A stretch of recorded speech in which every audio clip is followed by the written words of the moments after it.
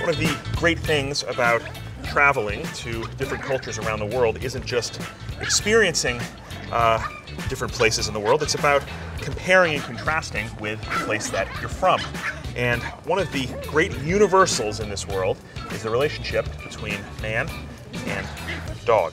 That's why I am surrounded by all these adorable little guys here, because in every country in the world, in every culture, there is a really special bond between human and dog. And it's been that way for thousands and thousands of years, since the very first early human settlements when we domesticated wolves and turned them into this. Adorable puppies. And, all right, easy over there. Everybody stay cool, just cool out. Not every country treats dogs the exact same way. Here in the US and in places like the UK, we tend to coddle dogs.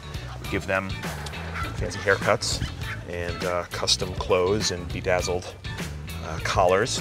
In Scotland, you might find dogs herding sheep. In Africa, you might actually find dogs out hunting.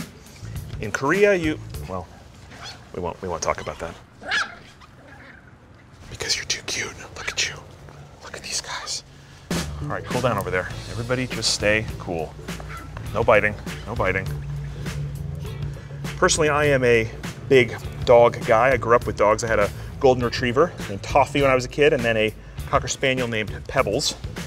Unfortunately, one of the downsides of being a professional travel TV host is that I live out of a suitcase for most of the year and actually don't have a dog now because I'm not home enough.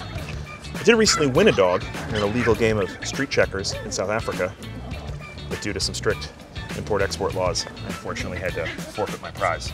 But one day, when I'm done traveling, when I come back home, I will certainly get my own man's best friend. Anyway, this is Josh Gates. You can check out all new episodes and some pretty adorable dogs on Expedition Unknown on Travel Channel. You are the cutest. You are the cutest one.